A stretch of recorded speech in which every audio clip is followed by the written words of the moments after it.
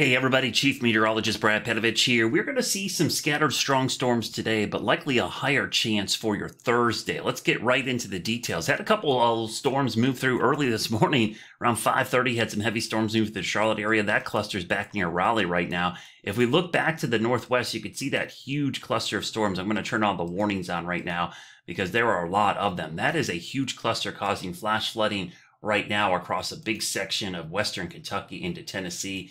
That's what we got to watch. Over in that area, we're going to watch the potential for any storms that develop here to rotate down here and maybe produce severe weather here in the Carolinas. So let me pause this real quickly, and I'm going to turn on the severe weather outlook for today, and you can see a huge area in that low risk. That does include most of the Carolinas. So it's a low risk.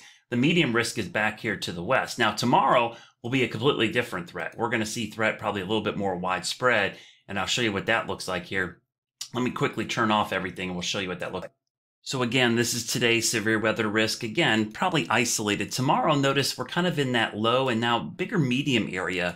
What we got to watch out for is any storms that develop in this northwest flow are going to move down here and the potential to produce damaging straight line winds. Even if we go to day 3, you could see down to the south, we've got that severe weather risk. So let's go back, look at that future cast and kind of show you while there won't be widespread storms, the ones that get going are going to tap into that cooler, drier loft and produce some gusty winds.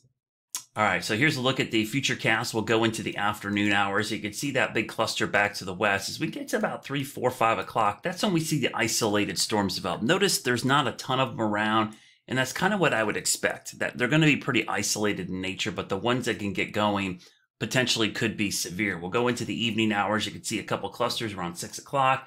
At about 7 o'clock, they're pushing off to the east, and then they're getting out of the region. So that's kind of today. Not a huge risk, right? Just isolated. Let's go through tonight. We'll go into the early morning hours. We start looking to the northwest early tomorrow morning. You know, here's 10 o'clock. Look at that big cluster developing back into Kentucky and Tennessee. So this is about 11 a.m. on Thursday. We get into the afternoon hours. Look at that. So you can see why tomorrow's risk likely is going to be a much higher risk, just because it looks like one of these complexes of thunderstorms is going to develop and likely push into the Carolinas. Now remember, let's go back to our severe weather outlook for tomorrow. I'll pop this up briefly and you can see that area that's going to be in yellow here, right there. So you could see this is why that risk is in place for your Thursday. So I'll turn that back off and you can see, look at that line.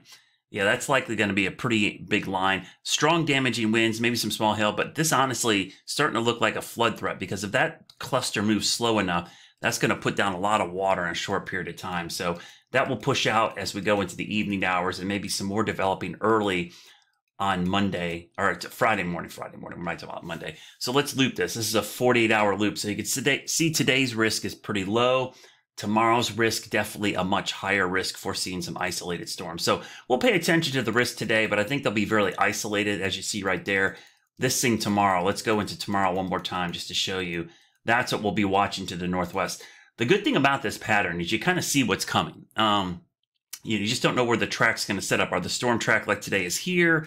Is it going to be here? But you're going to see these things develop to our northwest and then move in. We call this northwest flow because the mid-level flow is driving all those storms. They're steering the storms in. It's also the same flow that helped bring down that wildfire smoke, which thankfully today is finally pushed out into the Atlantic and gotten out of the Carolinas. So I'll keep an eye on this, post updates throughout the day and tonight, and see it on air at 4, 5, 6, and 11.